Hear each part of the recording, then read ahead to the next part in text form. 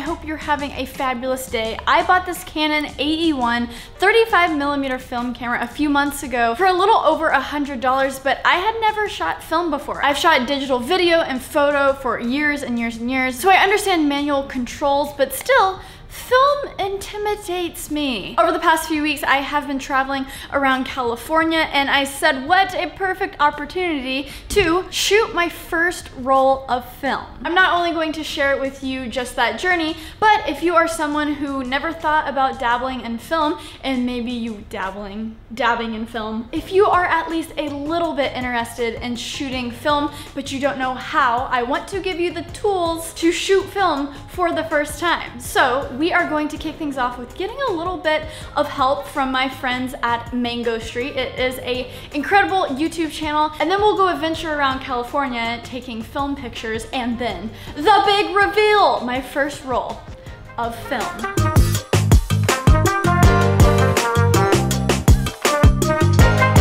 I'm Daniel. I'm Rachel. And we run a channel called Mango Street, and we teach photography and videography. We just got done with an awesome video over on their channel that you guys can check out. But this camera, this is a Canon AE-1 film camera. So let's hit just the basics. How does one load the film into a film camera? We're just gonna lift up the rewind reel here and open the back of the camera. So then we'll just pull some of it out. Then we have slots right here on the take-up reel, and I'm gonna feed it through. And you can use the top to help feed it through, right? Yeah, once it gets in, you kind of want to go to the other side of the reel, so it latches on. You can line up the sprockets with those right there, and then you can see it wrapped around. And now we can close the back, push this down, and then we'll take a few exposures until we get to 0 on our counter. So that's your ISO right there. So then what you do is, based on the kind of film you get, that's how you know what your ISO is. So the 100 there is 100 speed film. So you'd set your ISO to 100. So then when you're exposing in the camera, your meter knows what kind of ISO film you're using. Right, okay. And so you set it on the left. So you push this and then turn this knob. So we'll set that to 100. When you are setting up your shot, you have a built-in light meter that will tell you how to expose your shot, whether it's underexposed, whether it's properly exposed, and that'll help you adjust your settings, like your shutter speed and your aperture.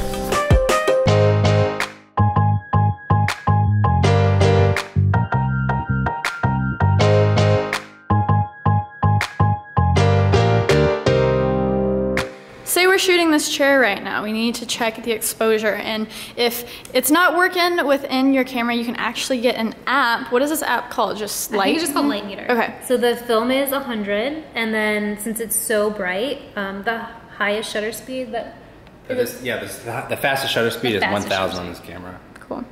And then, so it'll tell you what your aperture should be. So if you're shooting this chair, it should be probably f8. My first film picture ever, and have a beautiful subject. So we already properly exposed with that handy app. Is it already winded? Go ahead and do it. I don't know if it won't let you. Okay. You look fabulous. Ooh, okay. My first film picture. You did not. Sorry.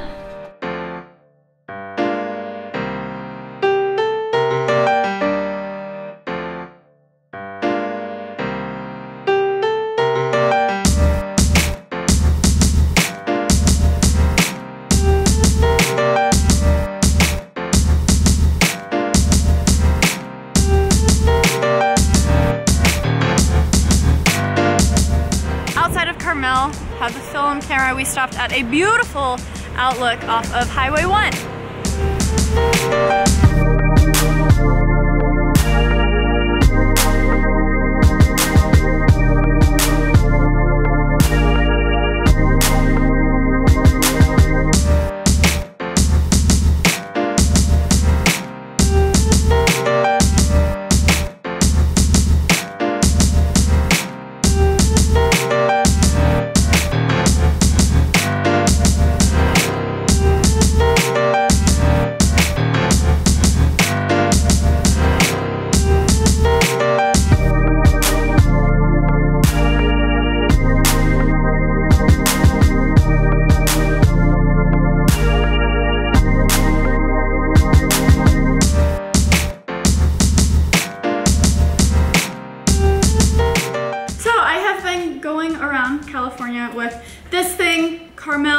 outside San Francisco, Santa Barbara, LA. I've taken 20 pictures and supposedly this film has 36 exposures. We're gonna adventure today. There we are. And I need to take 16 awesome moments on here. We can do that in one day, baby. Is that possible?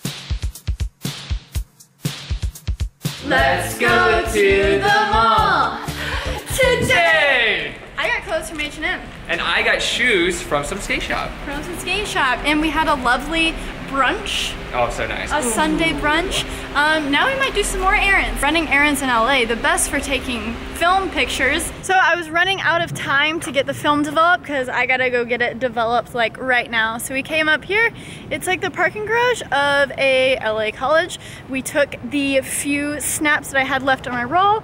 Now it's time to go get it developed. I'm gonna go to Sammy's Camera.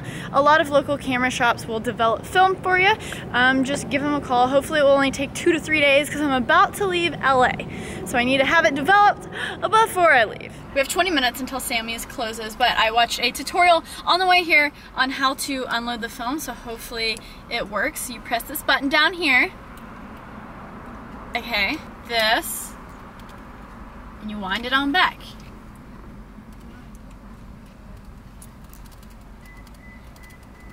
Okay, so I hear it going back in the little canister thing. I think that's what's happening.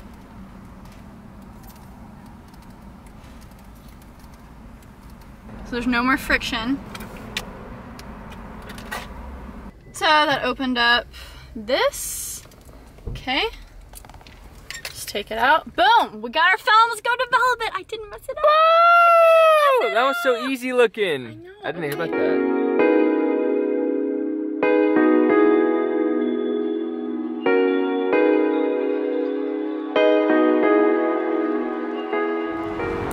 I got my film pictures, so I got a high-res scan and also the pictures like in physical form. Crazy. Came out to be $31.73. I'm so excited. I've been waiting to see these pictures since I shot them the past 3 weeks, but it only took a day to develop, so that got me stoked. Let's go To the big reveal. Big reveal.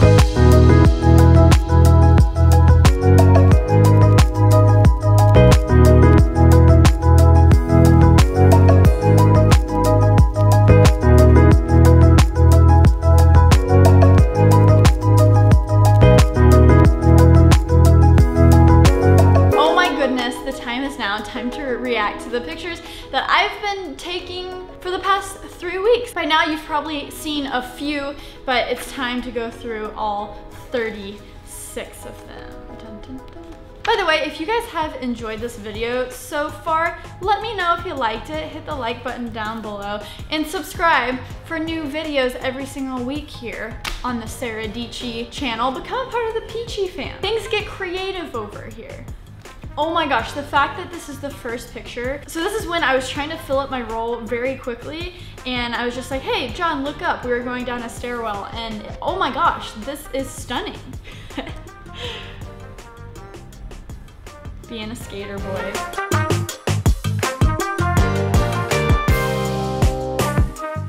Oh my gosh. Okay, you're probably like, Sara, this is just a picture of a plane, but this was taken on the way to this last spot that we were taking pictures. It was in the car, we were on the highway going 60 miles an hour, and I had it at a super high shutter speed because it was super sunny, so you could do it, but I wanted to make sure to capture the plane as I was all bouncy in the car. So super high shutter speeds when you really can't keep your hands steady and you need something that's in motion when you need to capture that. Aw, John. Oh my gosh, this turned out so good. This picture, I want all of my pictures and video to look like this picture. So pretty. Even though this film isn't super, super grainy, the colors are amazing. They are like so punchy. Oh.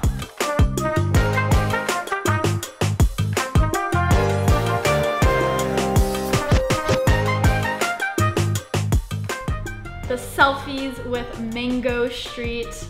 look how adorable we are. That makes me want to like go out and shoot more. Well, that was an absolute blast. People have always said, oh, there's something special about film, and I'm just like, it's expensive and inconvenient, digital all day. But I will say there is something special about film photography, and it was fun to learn kind of a new craft and play around with it. And I think I'm gonna keep taking film pictures. That was fun. Definitely gonna try out some new film stocks. I hope you guys learned something or were inspired in some way. Make sure to go check out the video that we did on Mango Street's channel. John and I were models for a photo shoot that they documented over on their YouTube channel, where you can learn a lot about photography. Let me know if you like this video. Hit that subscribe button down below for new videos every single week. Until next time, stay peachy. Okay, bye!